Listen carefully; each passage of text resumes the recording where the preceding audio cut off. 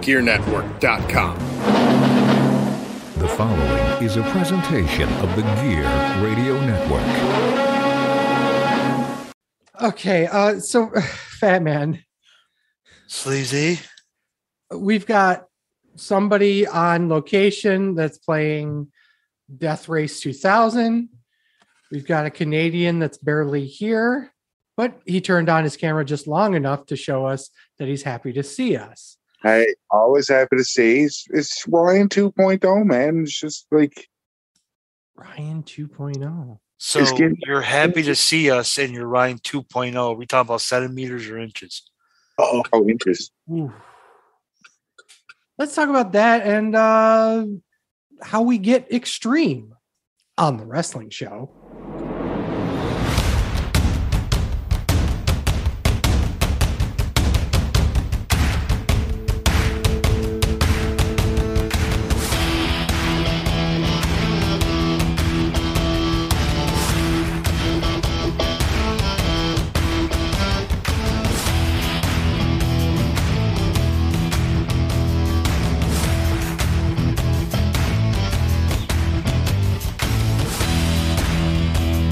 Welcome everyone, this is Sleazy. It's the Fat Man. And welcome everyone to another wonderful episode. Today on location from the mean streets of Harrisburg? Where's the actual restaurant? Gettysburg. Is it Gettysburg? I don't. It's Gettysburg. a burg. It's a burg of some sort. Chip Willett is kind of with us here, but he's on location, so he'll be in and out. Yeah, well, hopefully in more than out. That didn't sound right, but whatever. Hey, we're going extreme here. OnlyFans, son. And speaking of OnlyFans, our favorite content creator of OnlyFans for the wrestling show, Ryan Williams, is here with us today. Hi, Today, also, you missed an opportunity to call him Fat Bald Johnny Laurinaitis when he talks like this every podcast. yeah. I mean, you sounded like Austin there, not John Laurinaitis. Jared John Laird. What? God damn it, son. John Laryngitis? God damn it. One. What? What? Had one smoke. God damn. So today we're going to talk about Extreme Rules and nothing that happened at the end of Extreme Rules, of course, right? The best meme I saw was Triple H is taking everything from NXT, even the lower graphic. He's just grabbing everything. Screw them all, right? This is NXT 3. This was NXT. This is what NXT should have been had Vince left it the fuck alone. Right? Anyone watch the pre-show? There was a pre-show? I accidentally watched the pre-show. Actually, How the fuck you accidentally watch the pre-show? Because he thinks it started at 7. Exactly. That's exactly what happened. that's exactly what we did. What me and people I watched it with, we thought it was 7. We're like, oh shit, we got an hour. Even though if you watch the product, it's at 8 o'clock. Oh, get the fuck off your high horse. So, No, you stay on that high horse because you know that Valiant fucking watch the product shit. I don't have to watch the product. I just read his fucking recaps that you can find on thewrestlingshow.com. Actually, that's terrible to base your fucking opinion on just his recaps. Right? because they're not really they're my opinion. They're not really recaps of what happened. But I know exactly what happened on the show that was important enough for him to talk about it. Wow, fair. He might be wrong on his. Then why am I even doing the Dynamite one then? If I'm doing stuff that's important. Wow. Nothing important ever happens on that show. Wow. Anyway, when are you going to start doing Impact? when are you going to start doing Impact? Wow. Just throw I got 3 shows I'm doing, son. I'm Anyway, 0. But you'll be able to find Fat Man's content and maybe Chips and Ryan's content and maybe even I'll do a fucking article. Once I figure out the website, sure. Yeah. 1 plus 1 is 11. So let's talk about what I'm going to do is I'm going to write up my review and send it to Sleazy via email, and then he can post it. Because I don't know how to do that shit. God. So we're going The to talk whole about point of us doing a tutorial with you guys was how it's not that hard. Wow, pulling back the curtain here a little bit. Oh my God. we put all these dicks on the screen. What? Ryan's watching get Technically, I started the room, so it was me. Okay, let's talk about Extreme Rules. It I was happened gonna say, get October off 8th grinder, Ryan. in Philadelphia, a show we were supposed to go to, but then I got A little sick. down there laryngitis. So laryngitis. Get it right. I don't have laryngitis. So fuck off. He took one too many tombstones. I did. Took one too many dicks. Which one? What? Legitimately, he took one accidentally by himself. Yeah. So, and that was Hold up. what, 10 years ago? Mhm. Still causing you issues. It was 11 years ago. Anyway, Extreme It Rules was 11 open. years ago. I'm sorry. Extreme Talking about a Rules. pay-per-view, aren't we? Yeah, Fuck. open with a good old fashioned Donnybrook between the Brawling Brutes and Imperium. It We're went now internally, the Brawling Brutes are internally faces on the SmackDown roster now. Who cares? the match was People that watch the 17. product. Fuck. Yep. The match was 17 minutes and 50 seconds. Canton gave this 4.25. I give it 4. Ryan. I heard you like trios matches. Oh, fuck him. More than sleazy. No, fuck you. Ow. Fuck all of you. What a hard-hitting, great fucking opener. And I look at Sheamus now like I did with Kofi in the New Day. This is going to revitalize Sheamus. I believe even he says it himself. Yeah. Yeah, when he come out and said it was like, oh, that make, and then I just started doing the comparison. Like, it's a whole new world for him that way. Absolutely. I gave this 4 stars myself. It was fucking phenomenal. Oh, that's it. That's it. I mean, what is there to say about the match? I mean, it was hard hitting. It was fucking nasty. I loved how It was goddamn brutal. they did one of my favorite things about when they do like these tornado style tag matches where Trio. in this case it's a trios match, but any type of tornado style match like this where one guy will take all 3 of them, you know, and it looks like it's smart working of, you know, take one guy down, beat them all down. Okay, now go to the next one. It's great work in terms of pacing the actual match. It was really well done, and the comeback spots were great. The only thing that I probably would not, I mean, we kind of knew the finish was going to be. But I think it mattered enough to do it that way, so it doesn't really take away too much from the match. But yeah, it was great. Loved it. 10 stars. I go. I want to give it 4.5, but I'm gonna reserve it for later on. But 4.25. Because it didn't happen on New Japan Strong, isn't it? Right? it was at home. I was watching Tom Lawler beat the shit out of somebody. It was great. But Tom Lawler times 6. It was great. I mean, you didn't have much storytelling, but you're not going to get it in that style match. But you got some hard ass fucking hitting, and I just got goosebumps every time I heard that smack on that chest. Great. Mm-mm. Well, what'd you hate about it? A lot. Match of the night, in my opinion. Yeah. 4 stars. This was great, as expected. I mean, I don't think we expected anything less from these 6. Right Kids died. Yeah, so what Sleazy pretty much said, it was chaotic. It was great. It was fun. Just, that's it. Cool. We go from the best match of the night to, without question, the worst match. Extreme Rules match for the SmackDown Women's Championship. The Morgan defends against Ronda Rousey. 12 minutes and 5 seconds. Ken gave this 3.25. Sleazy, you're the women's wrestling Star enthusiast. and a half. Let's start there. This needed to be Liv's breaking out moment. No, it was didn't.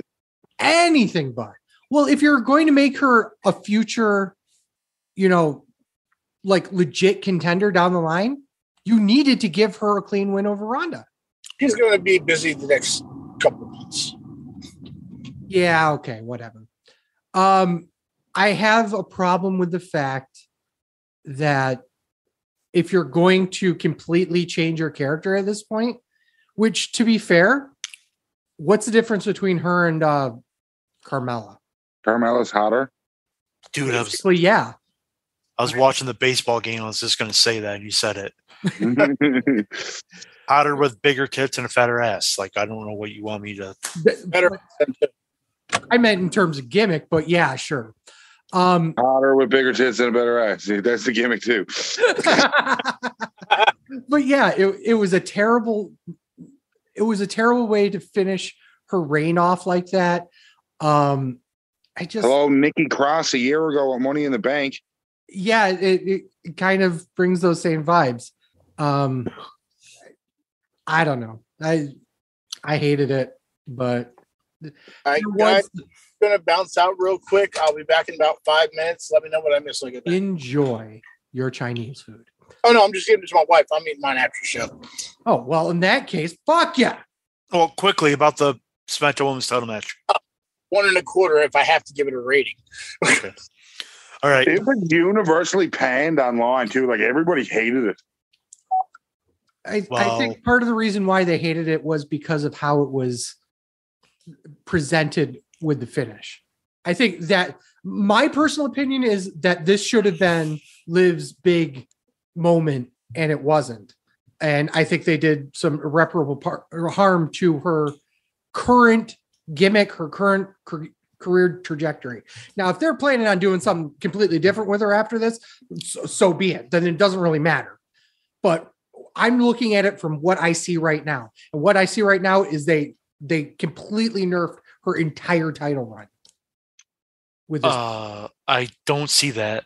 I've been leading in my articles pretty much saying that the only reason that they did the whole Liv's going extreme was for Ronda to beat the shit out of her.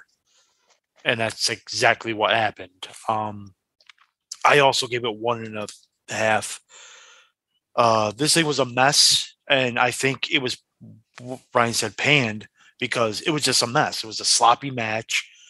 Ronda did not want to cooperate with Liv on pretty much any spot, especially with that chair spot where the chair fell. Shit happens.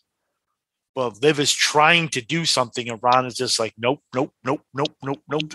They outright stop for a good 10 seconds in the match.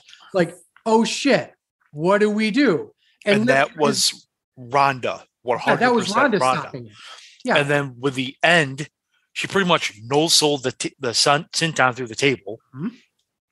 And then when she was trying to put in the finish, like, it was all sloppy and stuff. And then, yes, Liv didn't tap out.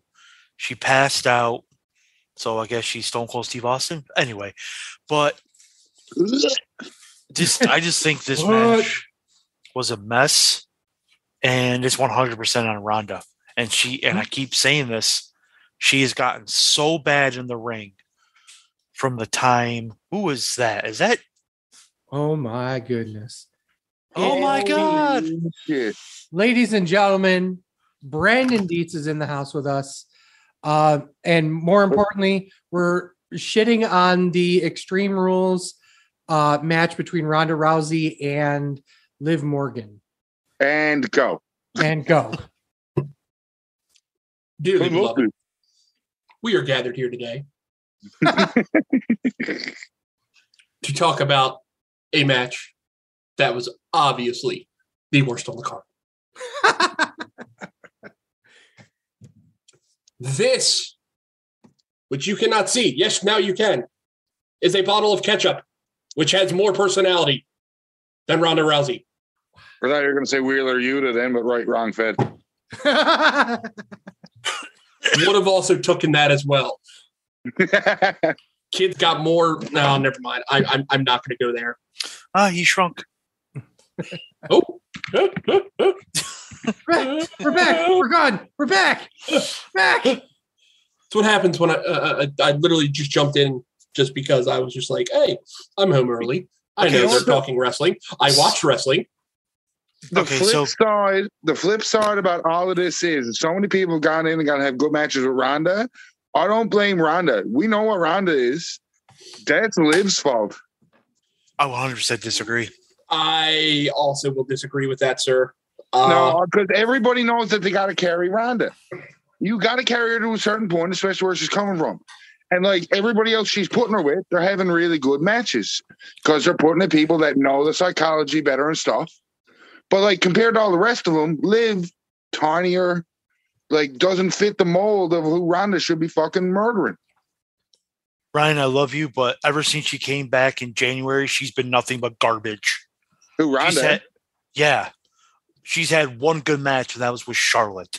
The rest, every TV match she's had and every other match she's had has been trash.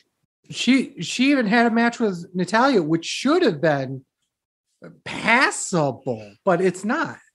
I remember it's just terrible. Which it's like she never walked into a ring again after she left. And then her first match back was the first time she ever been in a ring again. It was like when me and Sleazy are in high school wrestling around in the wrestling mats. Yeah. Just after less lube. Well, of course, because Sleazy likes it raw. But I'm talking about like you're in high school, you just fuck around doing WWE moves on the wrestling mats after practice, and they were god awful. Yeah. Yours were god awful. That's what it was. Ryan, you're fucking retired. Shut up. All right. Listen, so he's got a point, though. So Liv just can't just walk away from this. But what I really didn't like about that entire thing, the ending was fucking dumb. She passes out. So first things first, it's a modified triangle. Totally done ass wrong. Mm-hmm. Like, it just looks bad. And then she comes off with this stupid, ridiculous smirk on her face like, I enjoy this.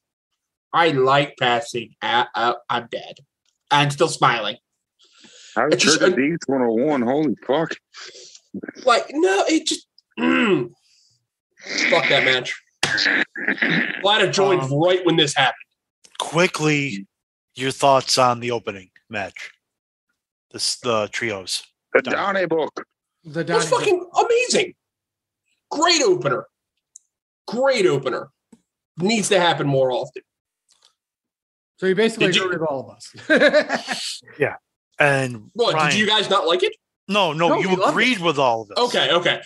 I was about to say that was really good for a trios match. It was my match of the night. Like it really, it just shows you how awesome Sheamus is getting, and just sharing the ring with all the Gunther, Walter, whatever the fuck you want to call him now. Awesome, amazing Austrian who just kills everyone. Gunther. I have a joke, but I'm not going to say it. But I need just more of that. I just need somebody else to come up to the level of that now. Well, there are plenty of them in Japan right now. You fucking mark. What the fuck? Ryan, did you talk about the women's SmackDown women's title match? Trying to put in my 2 cents in between here and there talking about it, but it's the same thing. Like, I really think like some of this blame got to be put on Liv as well, not just Ronda. But Ronda is Ronda. She's not there anything else to be a good wrestler. Like, Liv is supposed to be the one that Liv's going to be there for a while. Ronda's just an attraction. So Liv needs to get her fucking shit together, especially if she's going to be put in the main event spot. Nikki Cross, same thing last year. She was given her a chance and it fucking failed. Nikki, and stupid gimmick or not, you can get a stupid gimmick over if you're good enough. Okay. Now, the gimmick over that they've been talking about for 4 years now. Let's see if that's possible. Strap match. Drew McIntyre versus Karrion Kross. It went 10 minutes and 20 seconds, but they fucked around for a few minutes before the bell rang. Ken gave us 2 3/4. Right, kid, died. I was actually going to say, Ryan, you like to get beat with straps. Oh, wow. Don't fucking tell me what I'm into. Don't make me bleed my own blood. No, don't you go on our OnlyFans. Or TikTok.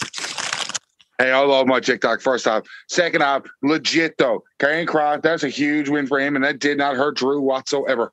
Exactly. Because of the mace at the end. Anybody else think it was a little short? Yeah. Like I was expecting like maybe 15, 18, 20. That's because you're so used to AEW overproducing gimmick matches. Probably. You're right about that, but and to be fair, though, there's like 5 minutes beforehand of just bullshit too. So. Of Tom fuckery. Yeah. So if you count the Tom fuckery, it's No, I think it went fine. It was an okay match for a house show. Fuck you. I don't know. I was expecting probably more. There will be more. That's the way I'm looking at it. The pepper spray kind of came out of nowhere. I just want to know where the fuck she got that from. Because that suit she was wearing. Good Lord. It just goes to show you women have more hiding places than men. Yeah. We both got prison pockets, but they got a prison wallet. Wow. Okay. Anyway, but it came out of it came out of nowhere, and I just didn't think it fit with the story. But the right kid did die. Like he needed to win that match. No, but it kind of does fit the story though. Like, yes, Doombringer of all ages, but also it makes Scarlet known and made her essentially something to fear, which I appreciated because she's a female. You don't get a female in something to do something like that. Yeah, normally you're throwing something to the male. No, she stood her ground, said "fuck you," mace, dead. I appreciated that. I actually 100% agree with Dietz here. It makes her look like a fucking beast that is just as dangerous as Cross is. So hopefully she translate that to the women's division. She doesn't need to be in the women's division. Though. She doesn't. Yeah, she doesn't need to. The couple. The thing she adds to managing somebody, right? Yes. She's a blonde, good-looking manager. She's not just a blonde, good-looking manager. No. That's the thing. It's a callback to a former host of the show. She can't possibly be a heel, right? Mm-hmm. Well done. I completely missed the callback. I'm sorry. But yeah, she absolutely wonderful. She plays her role right to a T. She's been doing it long enough that she knows exactly where she needs to be, when she needs to be there. You don't see her figuring out where she's supposed to be in the spot, which is great. As for the match itself, I think the biggest problem with it is that you started this match off, or this feud off from a gimmick match. So where do you go from here? I mean, are you just going to have another gimmick match? Obviously, right? You can't have a regular match after this, can you? No. Scarlet on a pole. Scarlet on a pole. Charlotte on a pole, which won't mean anything to anybody, but you can gladly have another match just straight up wrestling. Yeah, but it's kind of and it makes sense. Like you beat me because I legally sprayed pepper spray in your eyes. Now let's see if you can beat me in a normal match. You beat me because of the outside interference, you would say. Oh, you can't beat me on your own. You can only beat me with your busty little. Oh my God! Is this a stupid shark cage thing? No, I was gonna go. This must be. Yes, I want her in a cage. I was just gonna say this reeks of greatest wrestling match in the ever. WLC? No. I will punch you in the fucking ovary. You start with a last man standing match, Edge versus Orton, and then you have a regular wrestling match. The greatest wrestling match. Because it isn't the greatest wrestling match, because that would be WLC, right? Ladder match for the Raw Women's Championship. Bianca Belair defends against Bayley. 16 minutes and 40 seconds. Ken gave this 3.5. Sleazy, you're the women's wrestling. I like this. Boss. It had some significant problems. There was an Asian in it. What's your problem? Right? That but tells you everything you like, need to know. Only like 2 minutes, though. Okay, Doesn't matter. All Sleazy needs is 25 seconds. So he came like 15 times. Right. So here's the joke of it was, why wasn't Io and Dakota down there? That was the entire point of the match, or the entire point of the angle of killing off Alexa and Asuka. So why didn't they just all come down and just 3-on-1 her until Bayley won? My kayfabe reason of this was that Io and Dakota were sitting in catering and heard Bayley's music go off and go, oh shit, weren't we supposed to go out there? Yeah, fuck it, she'll be fine. And then she wasn't fine, so they finally made their asses out there. So that's one piece. Number two is that there were the finish with her doing the KOD on top of the ladder piece. Oh my God, that was it was nasty, but it doesn't make sense. I thought the same.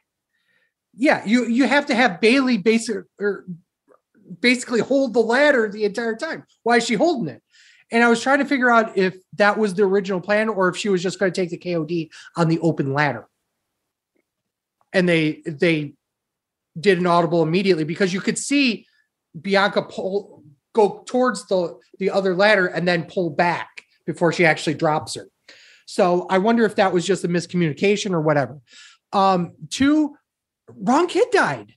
I really think, or excuse me, point three. I really think this was Bayley should have taken this. It makes a better story to have Bianca like fight against the odds and reclaim her top of the mountain type thing against a trio that is really doing a lot of, great work here.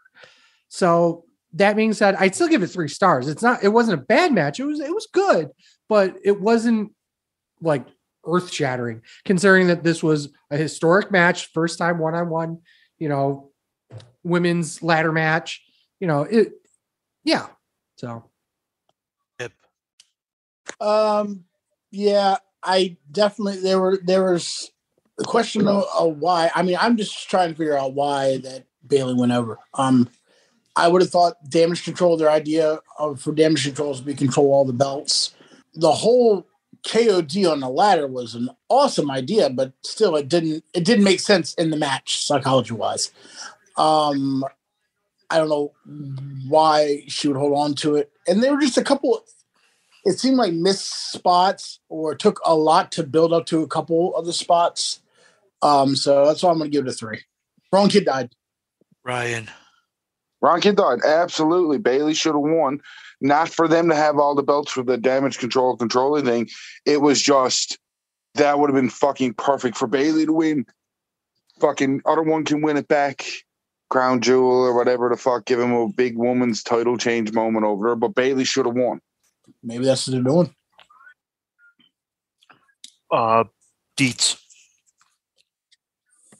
I don't mind that Bianca retained. My question from here is, where does it lead? Or do we go to Bianca Ronda at Survivor Series? Bianca Ronda? Do we do a Rhea? But apparently Beth Phoenix is probably getting involved into this. So apparently, isn't Survivor Series not bragging rights anymore? They're not going to do Raw versus SmackDown? No, but it's War Games. Yeah, but they're having 2 War Games matches. But it's storyline driven. So do War Games with... Well, it has to be Judgment Day versus Damage Control. No, man. Intergender War Games. Judgment Day versus Edge, Beth, and... Okay. And the Good Brothers. And then obviously you're doing the whole. But if they versus, if you do that versus whoever they put up against them, yeah. oh, you know what? You're short one then for Judgment Day. You can pick up somebody on the way. What about it? Yeah. You know what you could do in Riyadh, and this would be a big deal because obviously it's Riyadh, is do 3-on-3, all the belts. Boo. No, all the belts on the line. No, The tank straps and the Raw Championship line. I mean, they would have done that if Bailey would have won. No, they don't have to, because then you can say my title versus your tag titles. See that? And Yeah, I that would like make a big historic match at Sleepy. Saudi Arabia. What's that? You can pick up on the wrestling show, I hope, because the website is fixed. Wonderful merch with sayings like, I hope you step on a fucking Lego. Fair. I'm actually wearing my Hope You Step on Lego t-shirt. So thanks for that. Anyway, Got a shameless plug. I got it. I love it. For the match, 3.5. So I enjoyed it. There were some spots that I didn't really care for. The whole double KOD thing took way too long to set up. That's the only thing I was just like, all right, this is kind of lame. I think if you're going to do a spot like that, you need to really, really get it down. Yeah. Like when Cena used to do the WFUs and shit like that, he had that down pat. Mm-hmm. Also helps he's built like a brick shit house. True. Well, they book her as an ultimate brick shit house. So I gave the match 3 stars. Again, good match. Questionable spots. It just didn't. Everyone said it. My main gripe was they built up weeks of this 3-on-3 stuff, and then they take out Asuka and Alexa, and they even say on TV, "This was our plan to take them out." So it's 3-on-1, and they have a 1-on-1 ladder match. It just was like you built it up so well, and then you kind of just didn't execute. Was my problem. Catering, man. Catering. Deadly disease. Just because you spend all your time in catering doesn't mean everyone else spends all their time. Okay. Hey, I spend all my time catering for another reason. Yeah, you're on the other side, but I would kill to be in WWE catering every week. Well, you hear the roles are to die for. Yes. They let you take the roles. All right. It doesn't hurt a cost expense right there. It doesn't hurt food expense. Rolls are easy. There you go. I Quit match, Finn Balor versus Edge, 29 minutes and 55 seconds. Ken gave this 3.5. Ryan. Like you said in our chat, that's the classic way for the face to lose an I Quit match. And then the woman, but normally the woman doesn't usually get beat after. So, like, that was a nice little touch. Thank God the woman got beat at the end. Yes. I totally thought this was a fucking dog of a match. I had this at 4. I loved it. Might have been Edge's best work since he's been back. So I thoroughly enjoyed it. What I really, really loved, this probably is also Balor's best match in a long time. I appreciated the Yeezy mask because the one thing I really can't stand about Finn, and I love Finn Balor, my biggest thing is his entrance. And every fucking smile that he always did. Didn't matter if he was face, didn't matter if he was heel, always. Real ridiculous shit-eating grin. Put that fucking mask on and made him look fucking serious. I'm like, okay, I can get behind this. Music seemed a little different too. I haven't heard that before. It's the Judgment Days, well, I think it was Ultra Bridge. No, it was a mixture of his old music. Yeah, it was a mixture of the Balor theme, but it wasn't like the big like crescendo of him waving his hands and lights go up. I enjoyed the fuck out of this match. It was great. 4 stars. Let's continue. Took a little bit to get going. Probably could have shaved a little bit off of it, but it built to tell a wonderful story, and it was more okay. It was more of a story than a match. Even though there was a match there, but it was more about getting to the story they wanted to tell, and they told it well. So I agree with Canton. I gave it 3.5 stars. Sleazy. You're absolutely right. I think you could have shaved a good 5 minutes off this. But the back half of this match was a banger. And it did everything it needed to do to encapsulate Edge's trajectory here. And I think they have something really special here. And I want to see what's next. But the match itself, I dare say the best part of the match wasn't in the match. So, you can see what's next if you watch the product. So anyway, yeah. All right, Chip. Yeah, I thought it was definitely 4.25. I thoroughly enjoyed it, and like I said, Finn Balor's just been on a different level compared to the way he was when Vince McMahon was in charge. He actually looks like a leader of the faction, and doesn't look like he's just rolling with the punches. It looks like he's literally in control of everything. And like his match with Edge was awesome. The way they brought Beth in and destroyed her was equally as awesome. As bad as that sounds, no one would hate me to say, because my wife goes, as soon as it happened, she's like, I hate the Judgment Day. And I'm like, they did their job. They did their job. They wanted you to hate them, and that's what they're doing. And they did an even better job of it last night on the product. By the way, I was going to mention that the biggest heel heat from last night was Dominic Mysterio. And it was fucking glorious. He is starting to slowly come into his own. He had the biggest boos. And he was Eddie 2 points to where that came across, and it was great. Well, he is Eddie's son, so. Fuck you. I was going to say that too. I let it go. It was like he needs to just blurt it out, and the entire internet would just flame on, go crazy. I thought it was a really great match, and to me, that was my match of the night.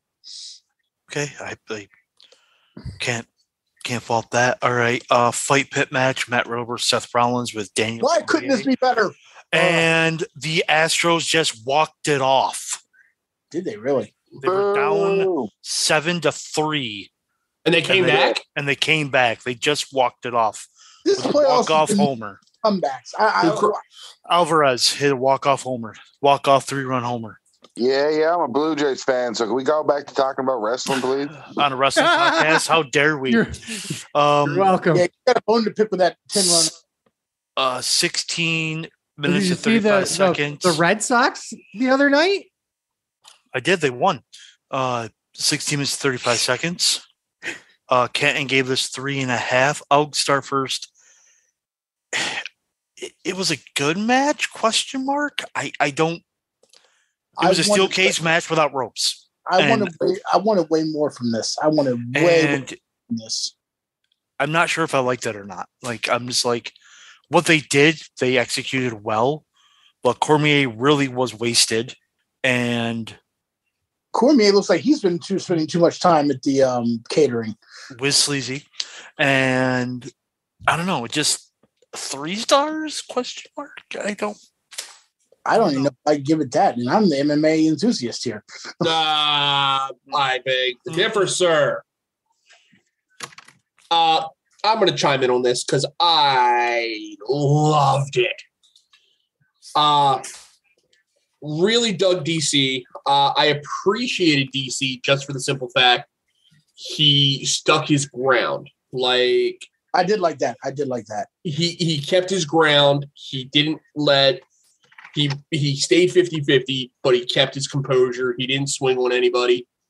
The only part I really didn't enjoy was the actual, like, when they were messing around in the second tier. Could have done without that, but everything else was just flowing, just super nice. Easy stuff. Maybe that's my issue. It was easy stuff, and I want it more complicated. Yeah. There's no reason to complicate it, though. This is a fight pit. It has a mixed martial arts feeling. The ending came sudden. It was from a triangle. I appreciated that. As an MMA fan, it felt quasi legit. Was it a wrestling match? Not really. Was it entertaining? To me, yeah. I just needed to sprinkle more DC. I think DC should have did a little bit more. I mean, he's a big ESPN attraction. Should have used that just a wee bit more. Overall, I agree with the 3.5, but I had no problems with this. Minus the up top stuff. I didn't like how it was designed. Well, I remember when they brought the original fight pit out in NXT, and the top stuff worked out well in NXT. It didn't work out well here, and I wanted it to, because they were up there. There was nothing Daniel could do. He was on the ground. He wasn't climbing up the cage to get up there with them. They were just basically had a free-for-all and did a lot less than I expected them to do. But no, Daniel Cormier calling it down the middle, warning them both, don't touch me again, or it'll be your ass. And that played out very well. I guess I wanted to be a little more complex than it was, because I know Riddle's ability and I know Seth's background, and they could both have gone a little more complicated. But I guess for the casual wrestling fan, this probably came over well. Me being more MMA knowledge than I do about wrestling, to me, it lacked. But that was only because the simplicity of it, I guess. So I agree with 3.5. Ryan. I had no issues with the match. I don't think it should have been the main. I get why it was the main, because you had to take the ropes off and fucking around. But realistically, anything else, like, it didn't matter for foreshadowing, because of what happened after the main event. It didn't take away from the main event. I have 3 major problems with the match. Seth freaking Rollins. Yeah, right. Number one, the entire point was that you had to answer a 10 count or submit, and it had to be in the ring, right? Right. When Seth Rollins does a pedigree on that little ledge, and he goes, count him. And Daniel Cormier says he's got to be in the ring. What the fuck is Seth doing? Kick him off the fucking ledge. Legitimately. I mean, there's no reason for that. That was an easy fix. Why is he bitching and complaining about how he's not winning the match? Number 2. I will play devil's advocate. I can't do it. He's a heel. But he's not. Even if he's a heel, it doesn't matter. Because he's going to bitch and complain about the rules because he's a heel. Yeah, but it takes 4 seconds to go, boom. No, it's bullshit. No fucking way would that have anybody who has 2 fucking brain cells in their mind that hears, no, he's got to start counting in the ring.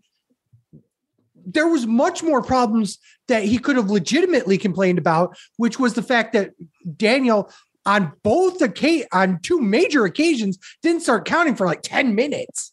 I hate that. Your job is to count the 10, not sit there and go, are you okay? Are you okay? You okay? Are you sure you're okay? To counter you, that's what an MMA referee does. Are you okay? Can you continue? Right. Yeah, but the point is that you still have to answer a 10 count. But it's said by submission too, so it's he wasn't being submitted. He sat there and Seth's jacking off in the corner while he's trying to win the match, and the referee is not doing the thing he should be doing to win the match. And to be fair, it happened with Riddle too. So that's my second big problem. And number 3 is what both Chip and Dietz had said, is that outside of the 2 beginning spots of don't fuck with me, I'm, DC, yo, it could have been any other special guest referee. He literally did the same spots that any other special guest referee would have done. Now, does that mean, do we care about that? I don't know. But the match itself left me not wanting another one of these anytime soon. The only good spot that I loved was the feint kick off of the cage, Vegas. Bindo Henderson. The Showtime kick. Yes. I can only think of Vega when I see that. So, Well, Street Fighter 2. No, that is straight up. That actually happened in a real MMA fight. It probably Yes, did. I didn't know. Aldo, right? It was against Aldo? No. That was against. No, it was Pettis that kicked him Oh, against Henderson. Okay, well, it's funny because Corey Graves quoted Benson Henderson in his commentary, and I'm like, yes. Yeah, but Benson is the one that got his head kicked in by it. Yeah. Cool. Oh, yeah. So- That was cool. What was, Yeah. was that Strike Force? It was in Strike Force. No, WEC. Was it WC? Yeah, WEC. So It's the last WEC event. Matt Riddle gets a main event win on a pay-per-view, and it will not be remembered at all because Buck Dave Meltzer? Oh, we're going off the air, folks. Oh, yeah. Lower thing in the screen. Bring the door in place. Got it. Hey, speaking of thing, did you notice it was a wet mark? Like the end of the show, it was like how NXT always ends their show. Wet mark logo. Oh, yeah, I did see that. I picked up on that. Somebody pointed it out to me on a forum, and I was just like, "Oh shit, okay, that's cool." But good lord, was it worth it? All right. I don't have the voice to go through everything, so Okay, well, Sleazy, I guess take that's it me away, then. please. Yep. So shit, god damn it.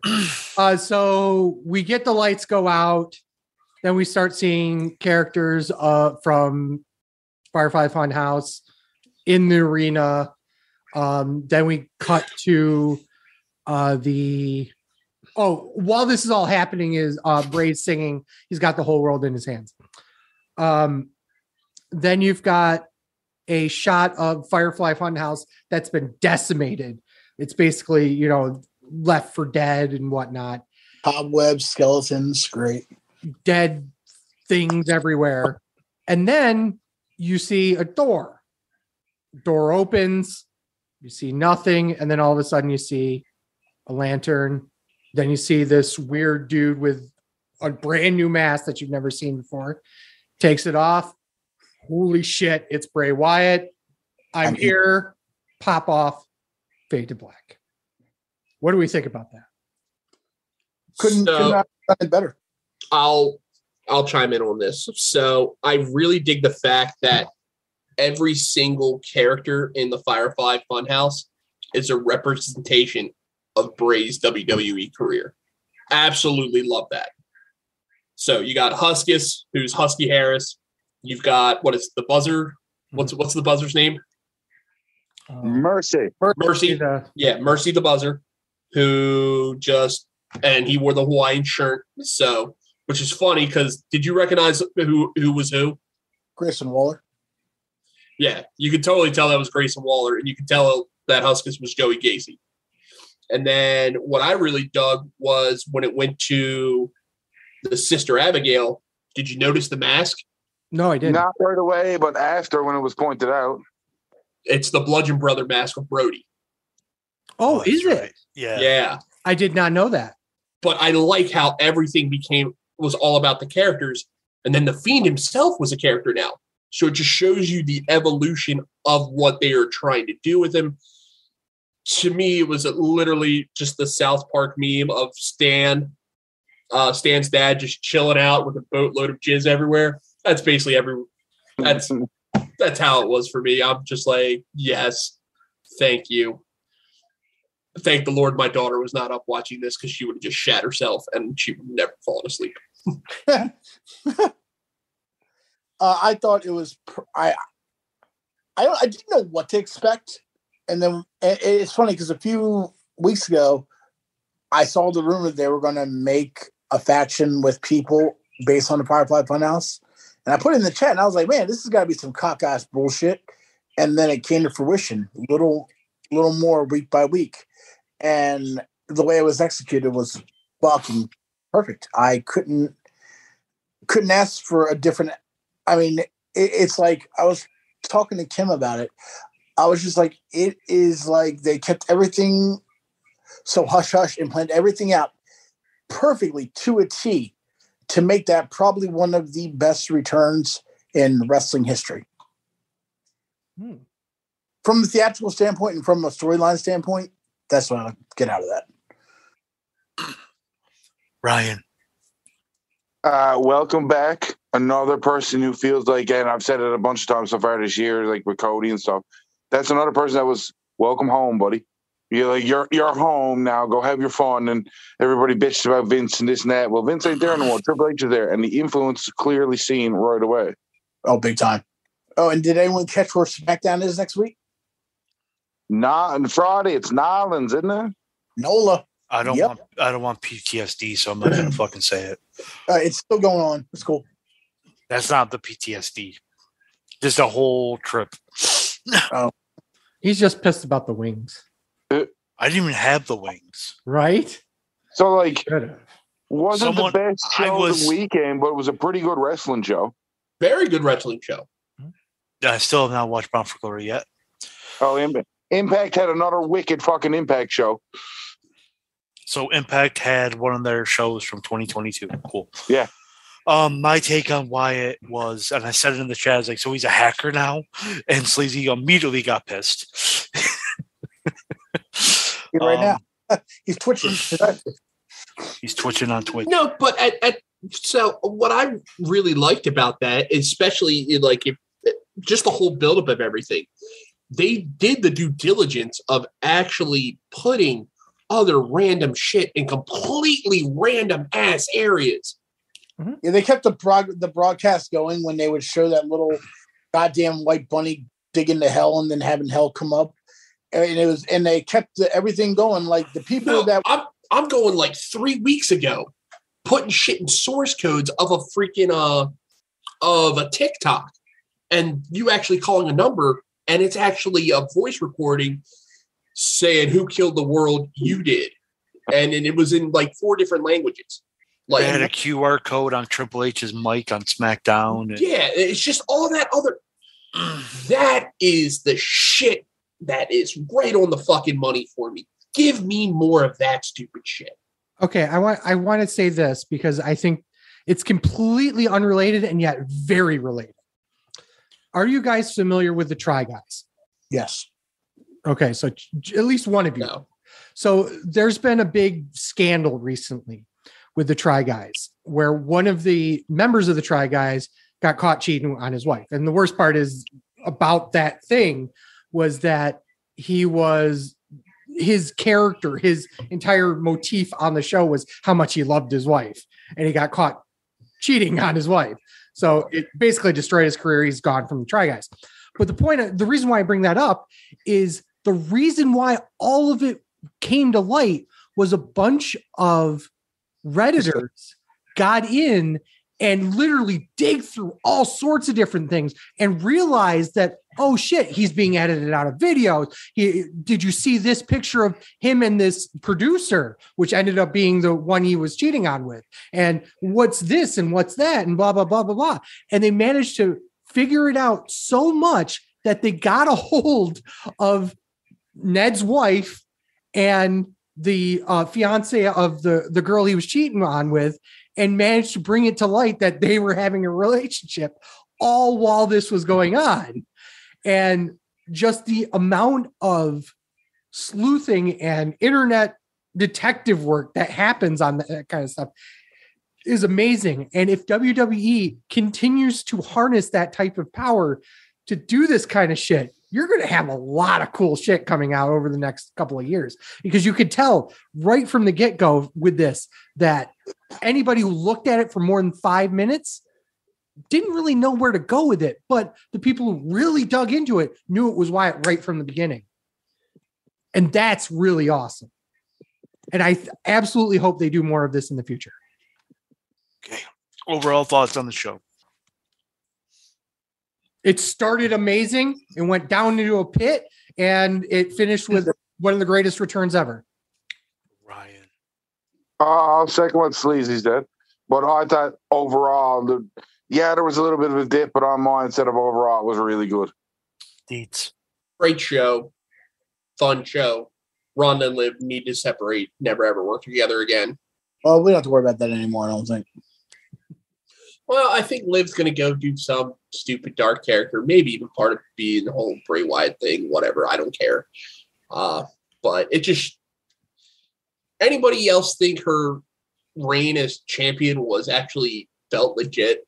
No. Yeah, because to me, it was just War shit, dump fire, some of that. All right, Chip, what's your thoughts on the show? I was glad to see an Extreme Rules show that was extreme-ish. Started out white hot. The crowd was fucking on fire.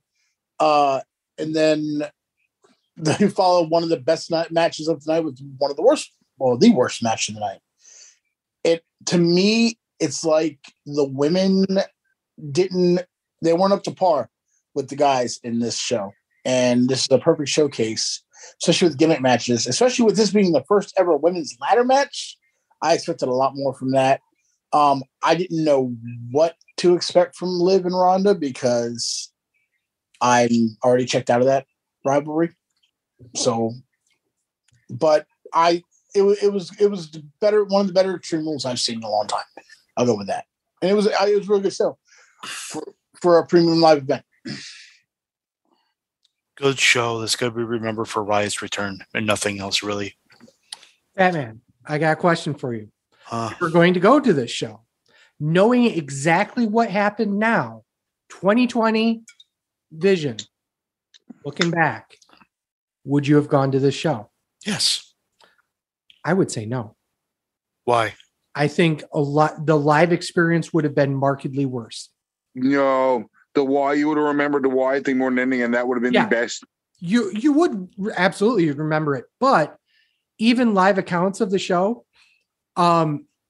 made it seem that it was too you couldn't catch everything that was happening at the time. So I don't think it would have made my experience personally any better than seeing it on TV. Honestly, I got goosebumps when I saw it on TV. I'm not so sure if I would have live. Okay. Well, break time. Oh yeah. Well, fuck.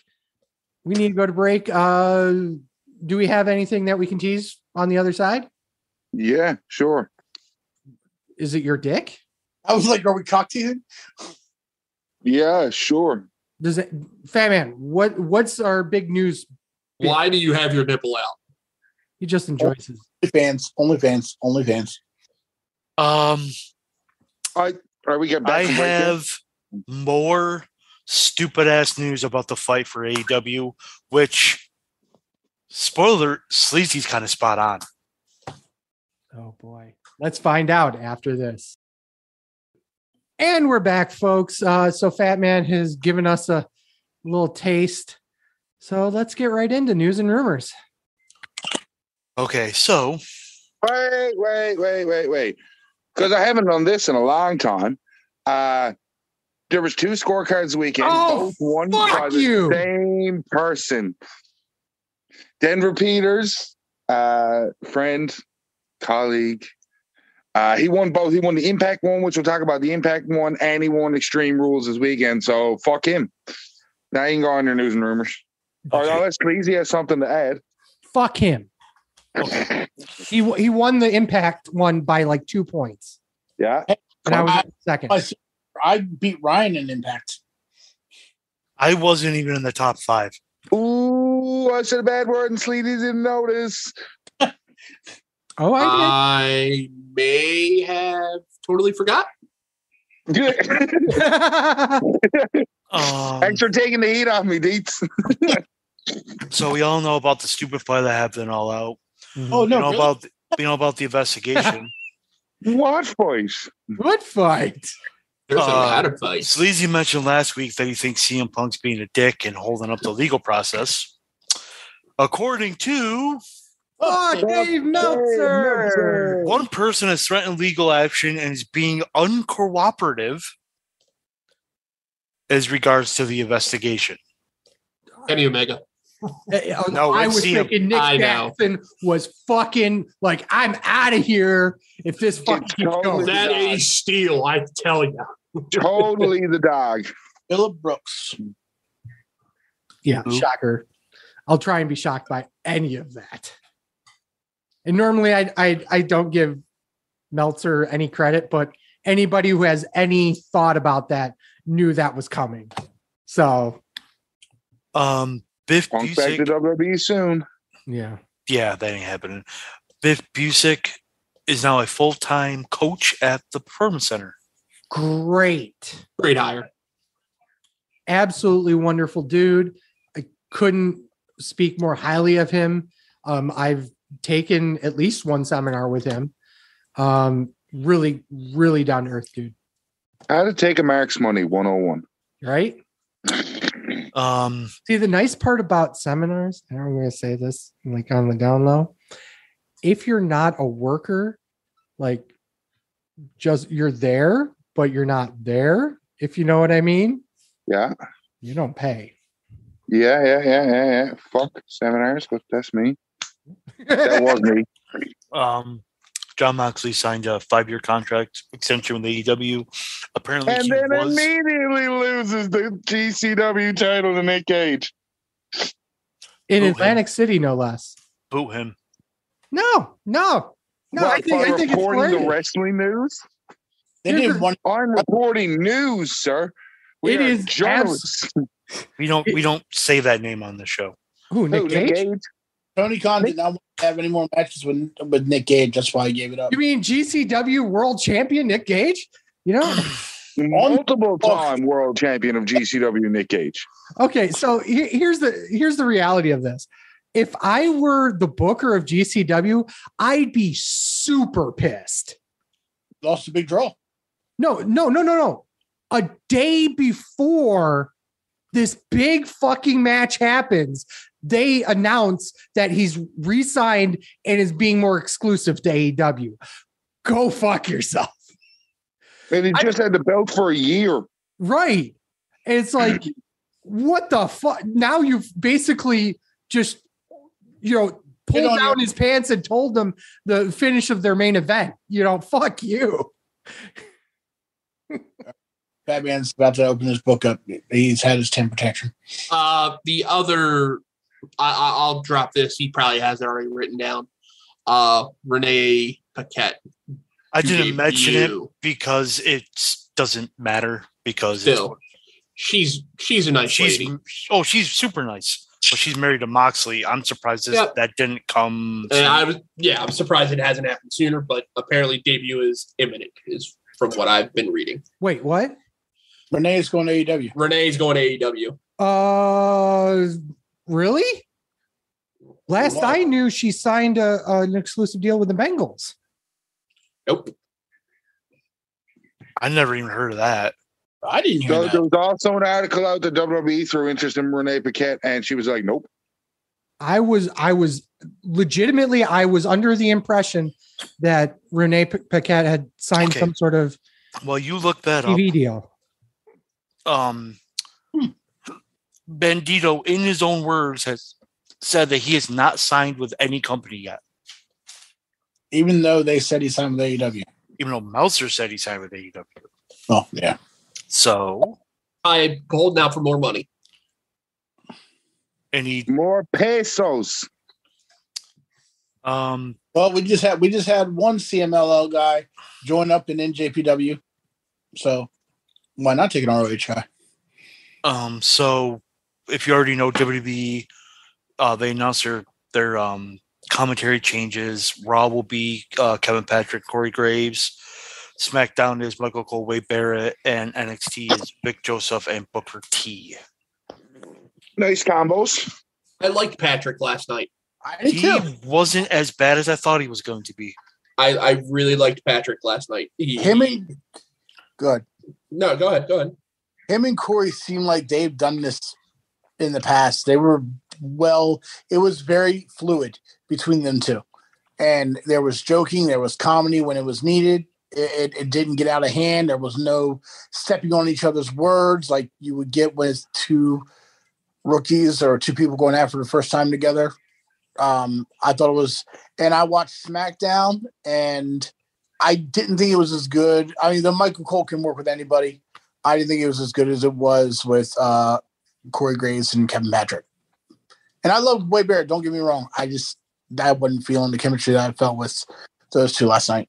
The problem I have with the Wade Barrett Michael Cole pairing is that Wade. So you have bad news. Yes. Barrett tends to be more of a play-by-play guy, and that's Cole's gimmick. So you have two play-by-plays there, and it kind of maybe that's where I lost it. I think I don't know for sure because I didn't see SmackDown. I don't watch the product. But nice. I am curious to see how Booker T and Vic Joseph do tonight, though. Yeah. Just a quick minor update. Renee Paquette said it herself that she's starting a new show for the Bengals. She tweeted about it. So that's coming directly from her. That wasn't some rumor or anything. Okay, but you said exclusive, so I thought it was an exclusive. It's not exclusive, but it's pretty hard to do something with the Bengals when your boss would also have something with the Jaguars. Well, if Two he lets completely people, different things of media, though. Yes, it is. Absolutely, it is. And they're two different conferences. Yeah, no, they're not. Are they? I thought they were. Two different divisions. It's not like it's Divisions, but same AFC. Oh, I didn't. I thought they were two different. I mean, No, it they're both- doesn't matter because Tony Khan doesn't own the Jaguars. His dad does. Oh yeah. That makes no difference. No, It really doesn't make a difference. no, it doesn't. Not a damn bit of difference. Not a damn thing. No, not a damn. Especially when he's letting his wrestlers work independent shows. So So, how can you bitch and complain? Going back to, I just want to mention one other thing. I did find it super enjoyable to only hear two people talking. I agree with that. Yeah, 3-man boobs always suck. And Byron did a good job backstage. yeah. I enjoy it. Let's see how it continues. So I'll be watching later today. What, you don't want 4-man booths like Excalibur, Tony Schiavone, fucking Tony Schiavone. Chris Jericho, and whoever else they got on this week for My head hurts. By the way, Crawl About Jericho- JR. What's that? Chris Jericho is fucking awful at commentary. Oh, yeah, absolutely. I don't. Now, I will 1,000% admit, Daddy Magic on Elevation, pretty interesting. Because he's fucking amazing. Yes. And Canadian. Very. 2.0 will always have a small spot in my heart for him. Gable Steveson had heart surgery What? from Wolf Parkinson White syndrome, Oh, that's a shit Dan Hardy had. which is a disorder to a specific type of problem with the electrical system of the heart. About 6% of people with electrical problems develop symptoms, which may include an abnormal fast heartbeat, palpitations, shortness of breath, lightheadedness, stuff like that. Wow. So, but he is 100% now healthy and training at the Performance Center. Maybe that's why they cooled him down. Daddy, did you see what I did there? Do you like it? I know how to do it now. So one thing- Tonga Lu, I think I pronounced that right, has had MCL surgery. Yep. Tonga, what? What Girls- are the Good Destiny? Oh, Tom and Tonga's brother. okay. Yeah. And Hikuleu's nephew? Or are they brothers too? I don't fucking I think care. their nephew. I think it's. Oh, we lost behind. Did we notice it? Yeah, he Yeah. likes to bounce out He because bounces. he's a dick. Where to go? There it is. I want to talk about this here. No, I already talked about Moxley. I could delete. Don't tell me I deleted the wrong fucking thing. So 2015 Tough Enough winner Sarah Lee died at the age of 30. Did we find out? Did they say? Not yet, but when it's that young and they're keeping quiet, it's either suicide or drugs. That was I would my. assume. That's just an assumption. And Bailey wore her ring attire was dedicated to Sarah Lee. A lot of people had done a lot of different tribute. Bailey did one on her arm.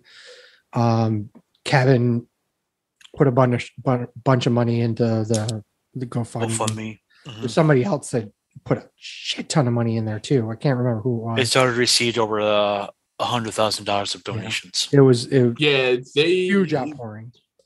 Like there's a good I remember looking at it. There was like a couple people who put like $5,000 in there Usually just by WWE alone. I'm going to say this, and this is terrible, but it's also a reality. Usually when somebody dies of drugs like that, there's not that much of an outpouring like this. Usually when there's an outpouring like this, it's usually suicide. So obviously we don't know. The family obviously doesn't want the public to know. So Peace and peace to the family. Yeah. Just let it go in that respect. But yeah, either way, it sucks. And, my thoughts go out to their family. Yeah, it's pretty shitty. Also, Mandy Rose lost her brother at the age of 40. Oh, geez. Yeah, I did see that. Yes. So, thanks for the downer. Yep, that's putting back up because we're talking about an Asian. Ooh. WWE is reportedly interested in a few free agents from Impact. One was being Min Yim, but obviously her husband works for AEW, so that may not be viable. He was trying to get everyone back that he had in NXT that got fired when he wasn't in Power, and she would fit in that category. I know WWE has interest in Matt Taven and Mike Bennett and Maria Kanellis, but according to Dave Meltzer, he believes that they'll go to New Japan because they have history there. He doesn't think they'll go to AEW, but there's something going on. But if there's something going on at Ring of Honor, they could go there because they're Ring of Honor people. So I may be reading a little too much into this. Vincent and Bill Carr were both backstage at Raw last night. Dan Barry and Bill Carr? No, Vincent and Dutch, a.k.a. Bill Carr. Oh, okay. I was like, wait, what? Dream Tremendous is going? No. Yeah. I did see today that Maria Kanellis, and this could be just coincidence, put the words next in with a question mark. I mean, I don't know. It was just as I was scrolling through Twitter at work, I'm like, yeah, okay, and just scrolled on. I know that Jonah's contract is up with NJPW. Yeah, sorry, I put a note here. They're interested in bringing back Bronson Reed. Jonah. Yep. He literally, I was watching Declaration of Power, and during his match with Okada, they said that he came over from WWE in November, and I'm like, autumn is the autumn pay-per-view. It's November 5th, and there's talk about possibly coming back to WWE. Usually New Japan does their contracts from Wrestle Kingdom to Wrestle Kingdom. But he came in November and signed in November. It doesn't matter. They usually, what they'll do is they'll sign them for that period and then go one more year afterwards so that they all end on that Wrestle Kingdom weekend. Why you had the big exodus with the original OG, AJ, and all them, Shinsuke. They could have also mentioned WWE because on Raw last night, Gallows and Anderson re-debuted, and as Gallows Anderson is the never openweight champion. Throw the belt away. It's fucking garbage. No, it's going to Hikuleo in autumn. Just fucking throw it. They should just throw it away. They just debuted a new TV title for NWJP. Fucking awesome. It looks like a fucking. Oh god! It looks like a ticket, like a ticket stub. I saw it. I'm like, it's the ticket title. I haven't seen any photos. It's terrible. The tournament's going to be amazing. It looks like a plaque. Let me look it up. It's fucking ridiculous. It looks like an old-fashioned belt that you would see in NWA. Yeah, the IWGP TV title. Yes. Yeah. It's. Here's my problem with the never openweight title in general is that Carl, they dumped it to Carl to destroy what legacy it had to begin with. It turned into nothing when it got to Carl. It should have, I'm going to say this, and people are going to be pissed at me, and I don't care. They should never gotten rid of the IWGP Intercontinental title. Bingo. They should have absolutely brought it back as soon as. Well, it's kind of funny you mentioned that because Will Ospreay mentioned that after his match on Monday, and he was talking about how with Naito, he goes, there was a belt that no one wanted, or everyone wanted, and no one could bring prestige to. Yet I have a belt that no one wanted, and I brought prestige to it. Or it's like vice versa. You have to watch. I put the interview in the, and it was perfect. He's talking about the U.S. title there. Yeah, and while yes, that's true, it was done almost by default because there is no mid-card title now. Is that why they brought the television title in? I think so, yeah. It should take the place of that tertiary title, I think. Honestly, the U.S. title should have been the New Japan Strong title. Mm-hmm. I don't think it should have been in New Japan proper, but it was a way to make sure that, you know, it's a big enough title that people care about. Whatever. Yeah. Yeah, that title belt looks fucking awful. Right. WWE has announced a WWE Campus Rush recruitment tour. So they are at the University of Mississippi tomorrow, and then Georgia Tech, Clemson, Boise State, Arkansas, Ohio State, Kansas, and Penn State. It's essentially just trying to look for the next WWE superstar in collegiate levels and giving them NIL deals. Cool. So there was another backstage fight on AEW last week where apparently Andrade punched Sammy Guevara in an attempt to get fired.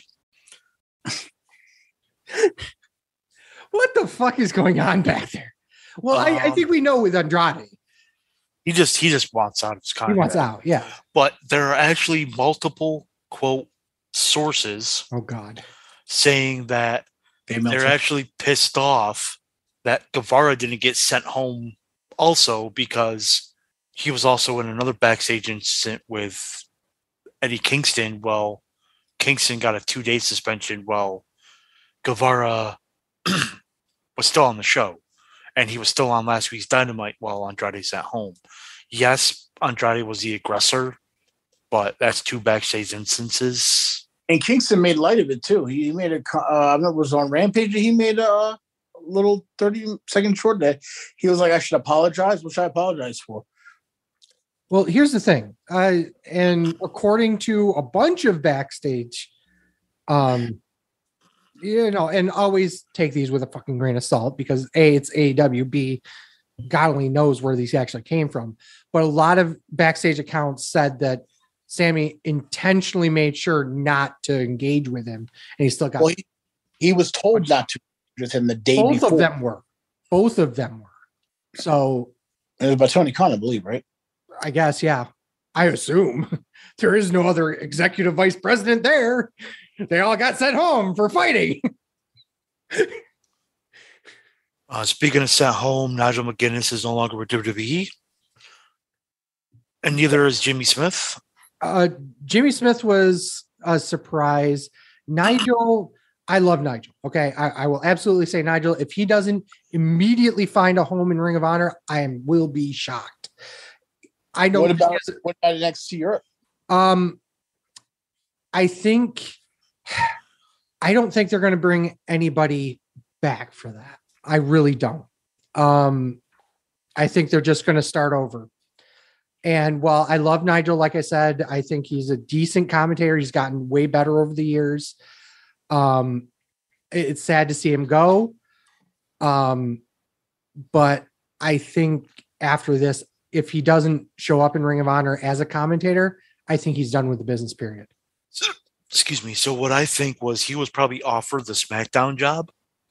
I don't think he wants to leave Europe. That might be possible. Yeah. That very much would be possible. Because last I knew, he was still in the UK, right? Yeah, Lives in the UK. Yeah. So it could be possible. But Ring of Honor will be a great place for him. All right, one last bit of news. Paige got cleared by the AEW crackpot doctor to wrestle. That's the same one that cleared Tua. Cleared It Matt actually- Hardy. It actually is. Is it legit? I thought that was a bit. No, that's real. No, That's real. No, it's not. that can't be real. No, it's not. That's I not the same. No, it's not. guarantee it is. The doctor for the Miami Dolphins is not the doctor for AEW. They will use the Jacksonville doctor, not the Dolphins doctor. Look it up. I really think it is.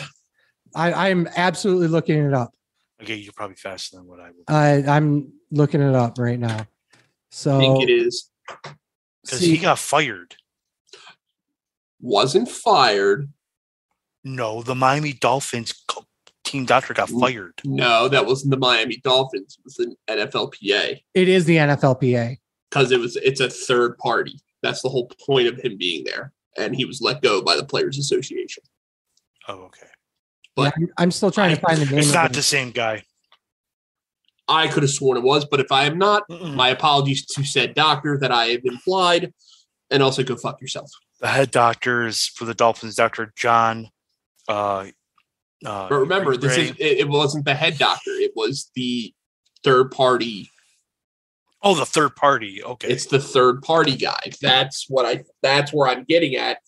He was the third party guy. I believe. I might not be right, but I could have sworn I read that somewhere. I'm trying to find his name because they mentioned his name in the page article. I didn't write it down. Yeah, I can't find it immediately. I actually came He's across a neurologist. Mm-hmm. And all concussions are done by independent neurologists, so that no tampering with any teams or anything. I'll continue looking this up and we'll The neurologist consultants work on each sideline in every episode, so it could actually possibly be him. Yeah. These are different neurologists. yeah. I will say this, that I ran across a People's magazine article about it, and out of nowhere, who do you think pops up in the commentary of it? Dr. Christopher Nowinski. Really? Just out of nowhere. Dude, no, he's a big time player in concussions. Like Yeah. he's got a seminar every single Yeah. year with the NFL. Like he's Big a deal now. big fucking deal now. But it's Yeah, just I'm it's looking at it funny right how that now. is. But just that's how small the wrestling world is. But yeah, I can't find exactly who it was. But Alan Sills. Yeah, it's not the same guy then. So yeah. Still good clickbait. Sign that shit up. Yes. Please sign up. I know there was a meme about it. I think I posted it where it was Yeah. all like, I was like, the same doctor. I think I said it as a joke. The same doctor who cleared Tua cleared Page. Mhm. But I bring that up because Gates with neck problems. I'm going through neck problems now, and this doctor for AEW does not have the best track record. Shocker. So I'm kind of worried for her in a sense of I hope that she is 100% healthy and can go in the ring and not just because she wants to wrestle, they're just going to clear her. She's a fucking mess. There's my answer to that. And she'd rather die in a ring than so be it. And I'll be honest, 1,000% her choice. Yeah. Yep. Like I won't judge her against it. I won't judge anything bad about it. In fact, I'll probably even tune in and watch. But I just wish nothing we but all health. did with Yeah. Flair. I didn't. Well, Susie, Paper will toss. that requires him to watch the product, so we know that's not happening. I hope it happens on pay-per-view then. Well, probably will. Full Gear. Deets, put yourself over. At the legendary Deets on Twitter. That's really where you can actually find me. I just post up about funny shit, about wrestling, about MMA, retweet a lot of Barstool because Barstool's amazing. I have gotten huge into Dave's One Bite. Oh, love him, Bro, Yeah. I love that. I found his YouTube channel and I've been binging. It's One on bite challenge Reels is all the time. amazing. Didn't realize he did it. Now I'm going to a lot of the places that he's gone It's to. a lot of We from went there. to the one where he was in Cincinnati, where he actually gave his first zero review because they kicked him out. The place actually wasn't bad. Wasn't? No, it wasn't bad at all. And then we went to another one that he rated. It was a deep dish style pizza that he rated. So he doesn't do deep dish well. He gave it like a 5.6. Shit was about a banging 10. Yeah. But I love anything. Literally, when I get off here, they're doing the dozen tournament challenge, which is trivia. Mhm. Love it. They have everybody from Barstool come in and do this challenge. I can't wait. Wow. I know I'm plugging comp, but Yeah, whatever. fuck him, right? Shit. Brendan Walker ain't watching this shit. Fuck that fucking hillbilly. Shit, put yourself over. Well, actually, I got some more JPW stuff to talk about. Deets, though, I had the barbecue place you were talking about recently. Three Hogs? Yeah. Well, I went to a friend's house to watch the pay-per-view. He's like, you ever had Three Hogs? I'm like, no. Heard a lot of great things about it. That shit's good. That shit's really good. I had 3 hogs. It's not as good as what I had in St. Louis, but it's good. It's good for here. Yeah. I had to dip them in flour to find the white spot, but I had 3 hogs. So I'm going to... The wet spot, not white spot. Jesus Christ. Wow. Jesus. You couldn't Only even for him. finish the bit. Only for him. I Ruined couldn't. that bit, I did. dick. I didn't realize. So when I was flipping through in JPW World, they still don't have Royal Quest 2 on. That's got it on very soon because I can't wait to fucking see that. But I'm going to butcher the fuck out of their name. Los Ingobernables Japan. Los Ingobernables del Japón. I can never pronounce it. But anyway, LIJ. Yeah. LIJ? America? Well, they now have their first ever Mexican that joined with them. Teton came and debuted in the 6-man tag with United Empire. It was United Empire versus LIJ, and they ended up pinning Francisco. So that's going to definitely push that on to go on. But also, Kevin Kelly announced that today, as of today in Japan, all restrictions have been lifted. So now people can travel over to Japan just in time for Wrestle Kingdom. And on top of that, the audience is now more interactive than it They're allowed to was. cheer now. They're allowed to cheer. And you can tell when they had Declaration of Power on there that they were stomping, they were cheering, they were hooping, they were hollering. Mhm. And So funny. When I bought tickets to the New York show, and it's funny because you go through their list on New Japan. It says there's asterisks on each show that says this is a cheering event or this is a non-cheering event for that reason. yeah, because Japan was very harsh on that. Speaking of the New York shows, Rumble and 44th and the pre-Halloween show that no one knows the card. They're going to hit the music and that person's going to in the ring and no one knows, but of course the writers. That is bundled package on Fight TV for $29.99. That's I not think bad. on that. Yeah. I will be going to the Friday show because we didn't do Extreme Rules. I needed a show. I needed my fix. So I ended up doing New Japan, especially because they're bringing Stardom stars over. So obviously, Asian fucking Mark. of course. Wear a lot of protection, sir. You can Yeah, I'm going to need it. you can find me and Fat Man on the Best Darn Sports Show period 2. We are going to be going live Thursday this week. Heavy G had something come up on Wednesday, so we're back to for one night only. we're going to be back on Thursday, which actually works for me because I have to do 2 dinners tomorrow, so I wouldn't have been able to be on tomorrow's show anyways. Also, you can find me on Twitter at the Sports Guru 728, and I have been posting a shit ton of NJPW stuff. So if you like NJPW, look for my review of Declaration of Power to come up, and then also follow me on Twitter. Cool. Hockey's back. Okay. I am at TWS Sleazy. TWS Fat Man. And the show is at Sleazy Fat Man on Twitter, Instagram, and TikTok. You can find our show every Saturday morning at 8 a.m., wherever you can get your wonderful podcast fix.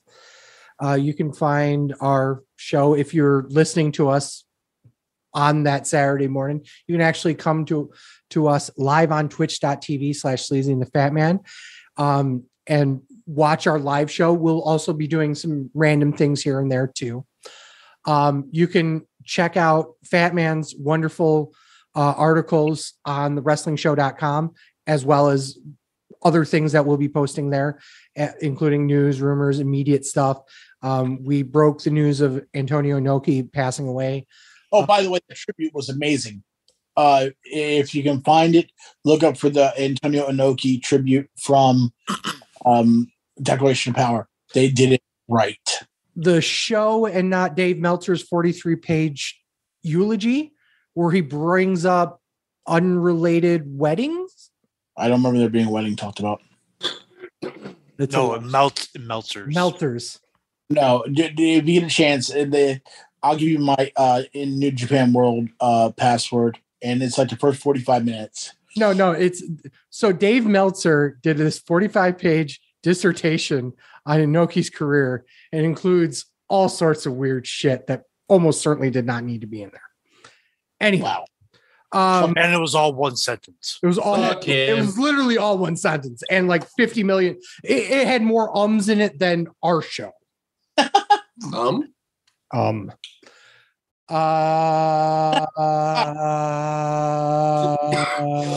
pretty much it for the show. So with all due respect to Ryan, go fuck yourself. Go fuck the wrestling show subreddit at r/the wrestling show. Great thanks for Dietz for coming on the show. Great thanks to Chip coming on the show. And as always, for Sleazy. For the Fat Man. This is the Wrestling Show. Thank you guys so much for listening.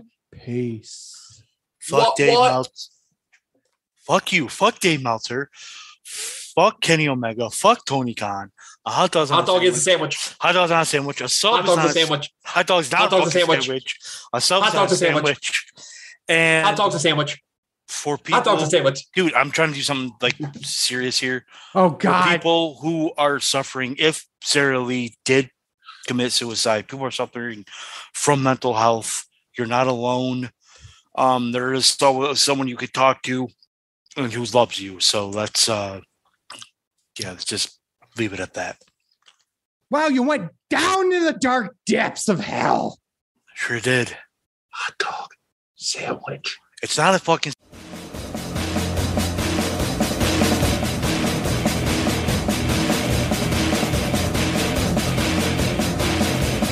I'm a truth that you seem to run from. I'm an army of one. I'm a clip in your gun. I'm the pain of the game. The bloodshed in your name. When there's nothing to gain, I'm a well-gone sad.